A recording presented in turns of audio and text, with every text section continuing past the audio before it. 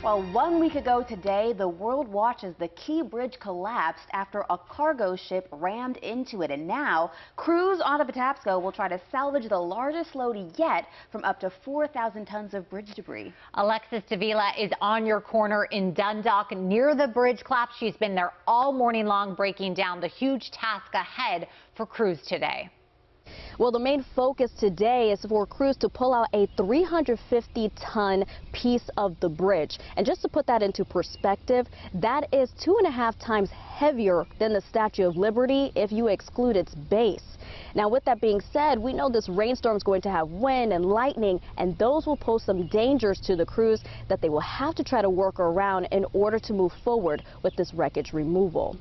Now, there are several cranes crews are using to help clear steel and concrete from the Patapsco River. After they pull out these bridge debris pieces, they are loading them on a barge and sending it to Trade Point Atlantic. There, it will be inspected and then it will be moved to a disposal site. This task of pulling out a 350-ton piece of the bridge will be a tougher fight than this past weekend. Crews over the weekend took 10 hours to pull out a piece of the bridge weighing 200 tons.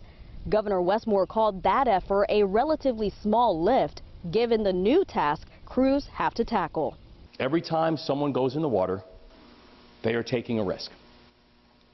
Every time we move a piece of the structure, the situation could become even more dangerous. We have to move fast, but we cannot be careless. Now, Moore says that the divers say that the water is so murky and there's so much debris that the visibility for them is only a foot or 2 feet. That really just shows you the type of mission that they have on their hands here. But with that being said, the dive crews are not able to go back into the water until that debris is cleared so they can try to find those 4 missing construction workers. Reporting, I'm Alexis Davila for WJZ. Thank you, Alexis. Well, Maryland lawmakers have fast-tracked a bill that would help workers and businesses at the Port of Baltimore and are set to hold a hearing on it today. It's called the Port Act, but there's only 1 week left in the legislative session, so lawmakers do not have a lot of time to get it passed. The bill would establish temporary relief programs. Funding would come from the state's rainy day fund, which they often use during emergencies. Lawmakers in both chambers are working together to pass this bill. The thing that most people don't think about is the helping hand that you need. It comes from your local and state government in a crisis and an emergency. And the hearing on the bill will be held at 1 p.m. Lawmakers are hoping to have this bill passed by the end of the week.